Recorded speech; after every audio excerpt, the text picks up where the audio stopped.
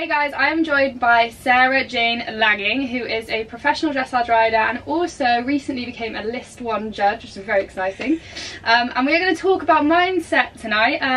Yeah, just going to go into everything, see where it goes, and yeah, go with the flow. So firstly, do you want to tell us a little bit about your background, like how you got into riding? Oh, now that's a really good question. First time I ever sat on a pony, I was about 8 years old, and I lived in Paris at the time, in the city. So I was a real city girl, and I hated it. Apparently I screamed and screamed and said, "Get me off this smelly creature," and didn't enjoy it at all. Wow. But it was in a sort of, the only way I can describe it is like a Thorpe Park type place, so pony rides. Nice. Yeah. So that was that. I didn't carry on.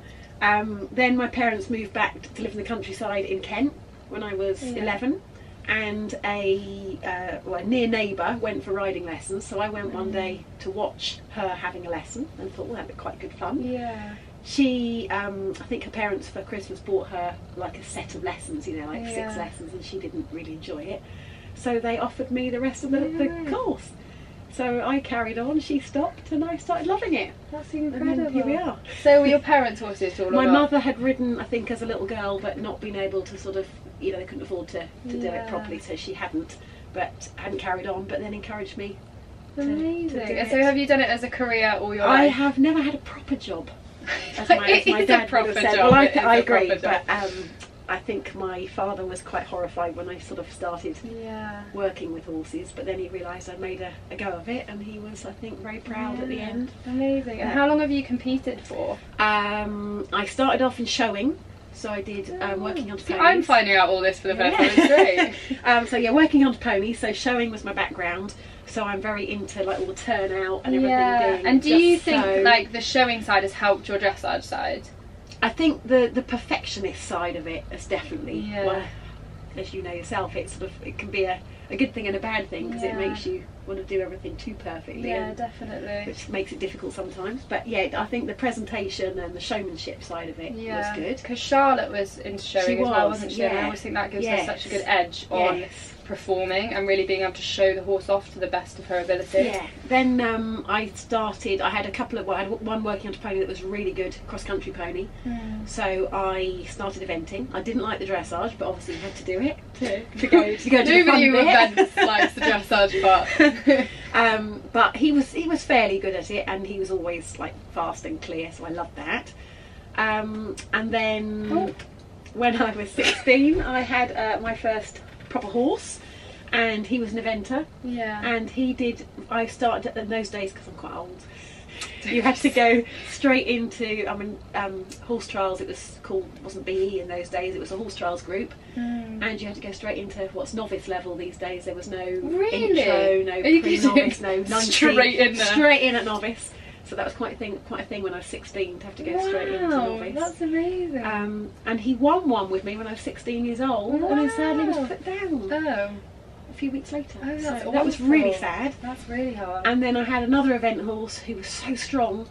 I did get up to open intermediate with him, but I decided it wasn't fun having your arms pulled out flat out at that height cross country. So did you then turn to dressage? At the same time, I had a youngster who wasn't very brave cross country, and the ground got really hard one summer. So I started doing more dressage during the summer. And he was just a thoroughbred, not particularly good moving, but he learned everything really easily. And I got him up to Prix St George, and I started thinking, this is good fun. I like going sideways, I love doing flying changes. Oh, that's incredible. And I had some help from some very, very good people on the way, very kindly let me ride some schoolmasters, and that's good. Yeah. Wicked. So let's go into the mindset side, because that's what I'm really big on.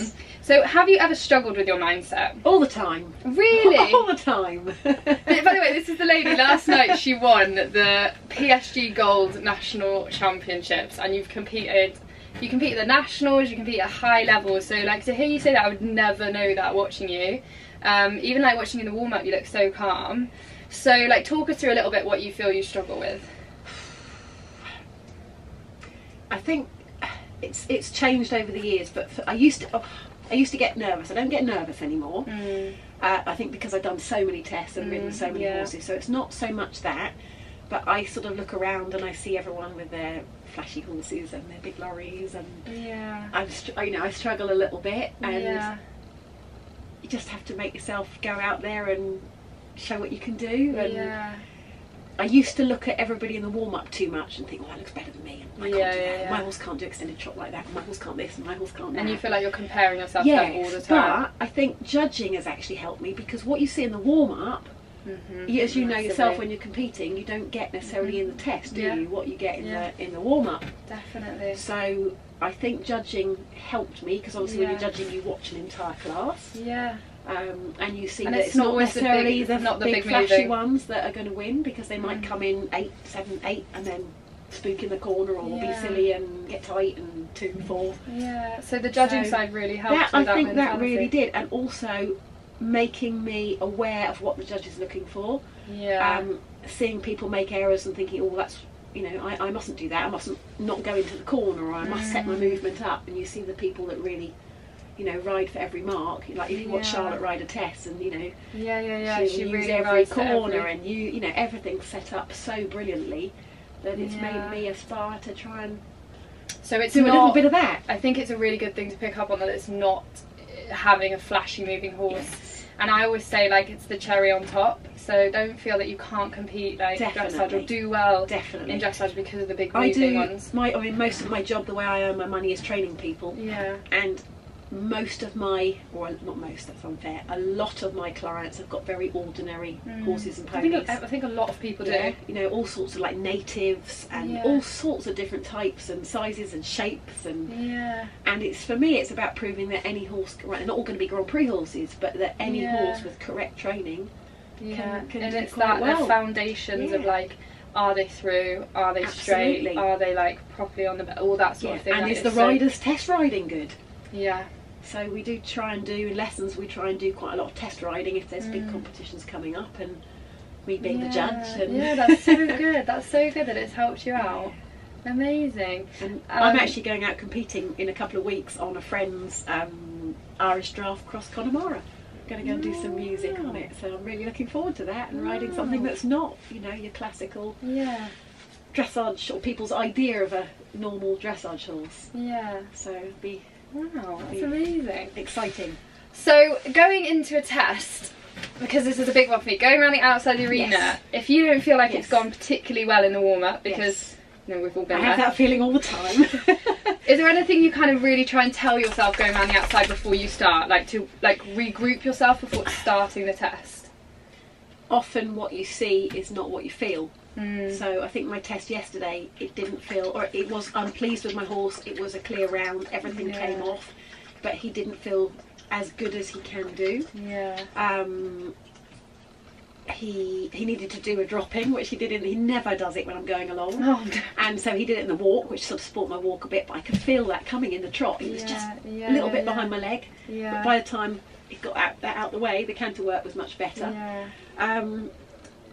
It was really useful having a friend video me yesterday, which I don't often have, but that really helped, because I think otherwise I'd have come out and thought, oh, I need to put him round, or I need to do this, and I need to do that, and actually watching it back on the video, I thought, it does not look. always what it feels so like. don't panic if it doesn't feel like it does at home. And that's what I used to be so bad at. If I made a mistake, I'd be like, that's it, I couldn't get it back, like it's game over sort of thing. And it's, I think as well, from being the judge, it's one movement. So it's not, you've got all these other movements to make up the mark. Me too. I used to panic that if they weren't in front of my leg, I'd then start chasing them through the test, and then you spoil everything because it all looks rushed.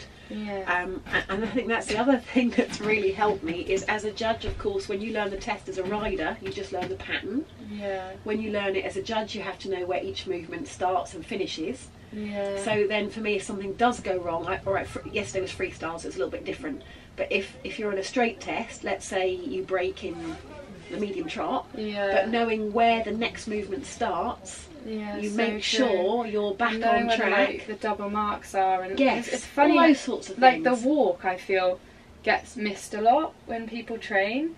And to think, like, we for example, I focus so much on getting that really good line of changes, and it's like that the halt or the walk is like as important. Well, the line of changes is one mark, isn't it? And something else. The walk's walk's like double mark, and then you've got 2 halts, and you're actually like the sometimes halts especially, I think. I have got quite consistently good at my halts. and I was gutted at the regionals because I came in, did a fairly good halt, and then my horse went like that, and I obviously, I didn't help him, he lost balance, and then it was just like a 6 from 3 judges. Oh, it's so expensive. And I came second, and only the winner qualified. I missed by 0.05 no, or something like that. The halt. And it was that halt. And, the halt. And yeah, I hadn't practiced any halts in the warm-up, so I was kicking myself. Oh, it's so hard. Yeah, but you can't, I think also though, it's important to remember, especially as you go up the levels, you can't train every movement every day. Oh, You've got to pick. This is what I'm learning. 2 or 3 things and not try and do everything. Definitely. Otherwise it's just too much. Definitely. So, moving on, so for example, I know you didn't have a bad test last night, but if you did, if we were sat in the lorry with me last night who has had a bad test, what would your advice be to move forwards from it? That was one test, tomorrow's another day. Yeah. Not to dwell on too much. I know you've got to sort of analyse what happened and try and, you know, change things a little bit, but it's in our sport, it's one day, isn't it? It's not the end of the world. And so true. Yeah, it's one day, and you can always move forwards from it. And horses are not machines. Yeah, that's again really true. They can't. I used to think I had to ride every single day. I've only got an outdoor school at home, and it'd be pouring with rain, and I've got to go and ride. I've got to go and ride. Now I'm getting old now, and I'm like, I won't. And because I'm so not, that makes me sound lazy, but because I'm so busy teaching. You don't feel guilty. I don't have time to ride my horses as much as I used to. And I think people will relate with that who have full-time jobs. Or when in the winter, I have a lot of clients who feel guilty that they can't haven't ridden. To be honest with you, since I've been riding mine, I don't ride. They're fit. They have to be fit to do the job that you want them to. So I make sure they're fit. They go out hacking. They, the one I rode here last night, he can't hack because he's a bit of a nutter.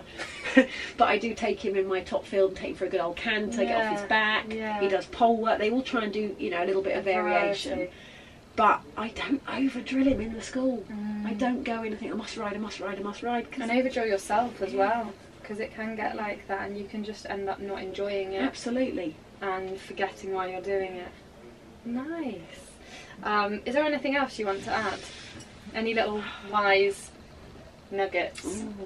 Yeah, music classes. They've helped me become more chilled and relaxed. If anyone struggles, I know if you haven't ever done music before, it can be nerve-wracking because you've got an extra thing to think about. But once you've done that, actually it's a much more relaxed way, I think, of riding a test, because let's say you don't have to come around the corner and start the half pass at that marker. You can wait a few strides until your horse is set up and then go. Or even with a halt, you know, it doesn't have to be at X. You can, that's so true. You can think freestyle about it. Yeah, so you can think about riding your horse more than. I think too many people, they learn the test, so they're thinking about, I must do this, I must do that, but they're not thinking my horse doesn't feel front leg or my horse doesn't feel soft. So they just ride the test, not the horse. Whereas freestyle, I think, gives you a way. Do you see that a lot as a judge then, that people just? I've seen some really good freestyles here. Yeah. Because I've been here with just one horse to ride, I've actually sat and watched quite a lot without my judge's hat on, and it's been fascinating to watch all the different types. And I've seen some really good. And the lady in the prelim, I think it was the prelim bronze. Was that today? Was that yesterday? I can't remember. I've been here so many days. But watching, and she just looked like she was having a whale of a time. And her little horse, little cob, he was grinning, she was grinning, and I think that's what it should be about. That is what it's about, isn't it? Yeah, it should. Definitely. Yeah. So I love these music championships. So yeah, thank you to BB. Yeah, awesome. Right, thank you so much. That was so interesting. Thank you very much. And I hope you guys enjoyed it too.